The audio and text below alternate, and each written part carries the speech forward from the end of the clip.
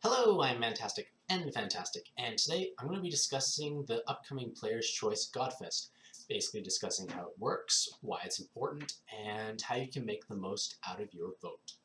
So, first things first, Player's Choice Godfest.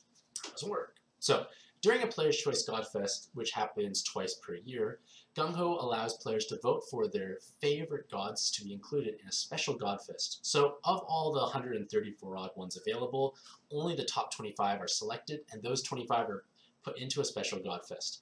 Furthermore, any Godfest exclusives that did not get voted in will not actually appear in the Godfest whatsoever, so all those light Metatrons out there will not find their way into the Player's Choice Godfest. So, who should you vote for? Because this is going to be a major point of controversy, because there are people out there saying, vote for this because I want it, and you'd be like, I don't know what I want. And I want to try and help you cut through the chatter and help you decide on your own what you should be voting for.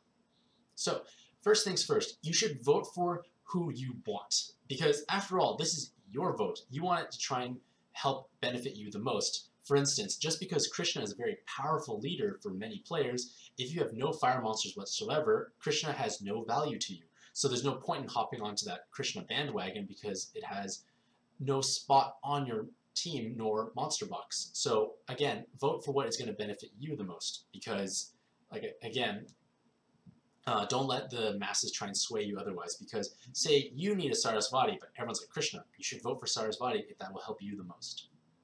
Another point to consider is what is being released in the next month or two, because we play in the North American or European server, and we actually have about 1 to 2 month delay from Japan, so we can see the new content that is being released, and we can kind of plan our teams out accordingly. We can have the evolution materials ready, the experience, the plus eggs, and as soon as it goes live, we can evolve, invest, skill up, and go nuts. So with Player's Choice Godfest, you should kind of keep those points in mind, because let's say you have a Straw Raw Dragon team in the making. You should try and vote for his ideal subs in order to acquire them, because let's say you have a Raw Dragon, a Dark Kali, and an Isis. You need a Canna, so voting for Canna makes sense in this case, even though Raw Dragon's not here, and if you rolled Canna today, it won't benefit you right now. In 1 to 2 months, that Canna is going to have immense value on that future Raw Dragon team. In addition, you should vote for what is relevant now.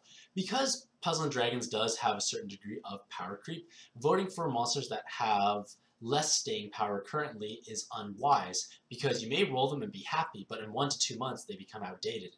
So it's generally better to try and vote for newer things that are coming out. So for instance, the new reincarnated gods that are coming out have a lot more staying power because they will have their value and viability for a longer time. Conversely, something like, say, Awoken Lucifer, who is a good leader, he is losing his ground because there are better and better tank teams being released, and he's just going to fall off to a certain extent after a couple more months, relatively speaking, in terms of at least trying to clear endgame content. And finally, 6-star Godfest exclusives have very bad rates. This is something to keep in mind. Just because 25 cards make it in, it's not a perfect 4% split. It's actually a very uneven split, and with the Godfest exclusives being very rare. So, what you need to consider is, do you want to roll in Player's Choice Godfest or a 5x Godfest exclusive? So this is data that was taken from the previous December's Player's Choice Godfest. It's only a small sample size of about 1,000 odd rolls, and as you can see here, the 6-star Godfest exclusives like Red Odin, Kaede,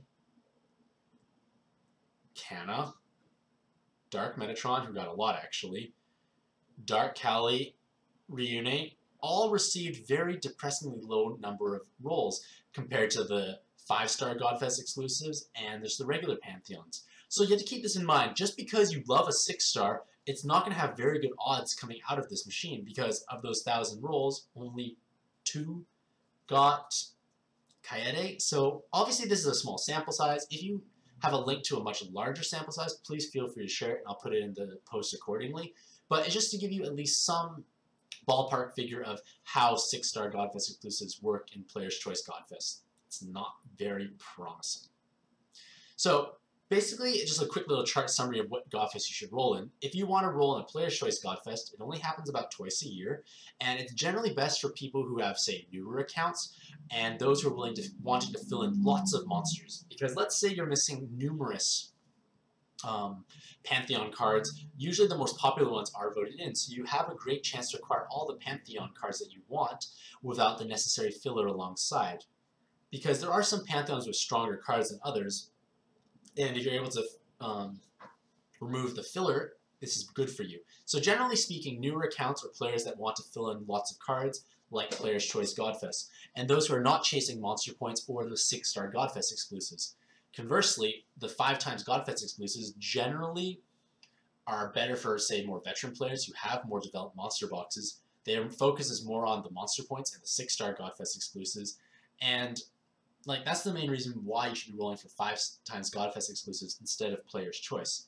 However, if the Player's Choice lineup is so good and a lot of the 5 stars or the regular Pantheons are desirable, it may be worth rolling there anyways.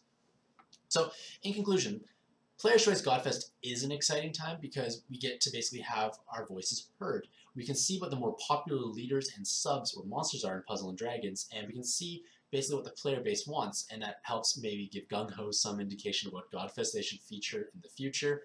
But regardless, it's a great opportunity for you to acquire numerous valuable cards, because if the voting is done intelligently, every card should at least have reasonable amounts of value on a wide variety of teams. So, let me know what you think about Player's Choice Godfest as a whole, and who are you voting for? Have a mantastic day, and happy puzzling!